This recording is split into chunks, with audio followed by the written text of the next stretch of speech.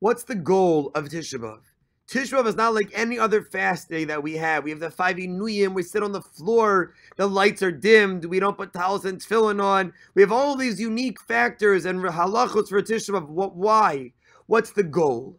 One of the earliest people to cry for the exile of the Jewish people is Rachel Imenu Mevaka al Baneha. She cries, and Me'ana Linachim al Baneha. She won't be comforted. She won't be consoled. Ki einenu. Because her children are gone. The simple pshat, it is Rachel Imenu is saying, where have they gone? My children, the Bnei Yisrael, they're in exile. I cannot be comforted. But says the Zohar, that's not why she's crying. That's not the ki einenu. The ki einenu is Hashem is einenu. Hashem is not there.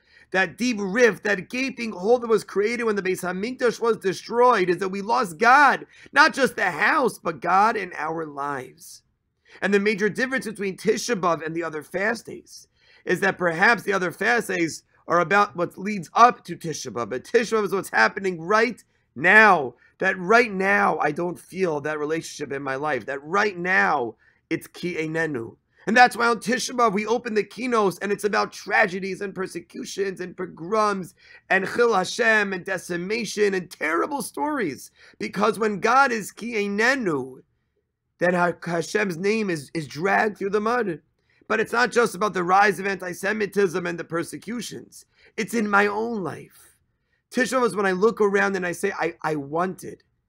I want to feel it. That's why on Tisha B'Av we don't wear talis or tefillin. That's the pe'er, the beauty, the crown, the glory, the greatness.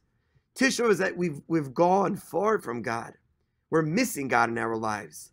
And the great answer is, though, that we can turn it all around.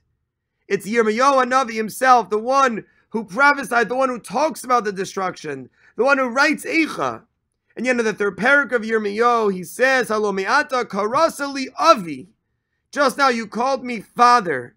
And Dr. Erica Brown in her beautiful sefer in the 3 weeks describes that while Rashi reads this as rhetorical, if only you would have called me father, others read it as a breaking point. That even amongst the darkness and the desecration and alienation, we can stop.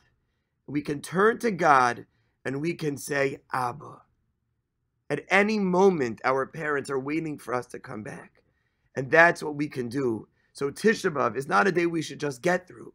It's a day that when we talk about the tragedies and we talk about how bad it has been in Jewish history, we look around and we say, I want God back and more in my life.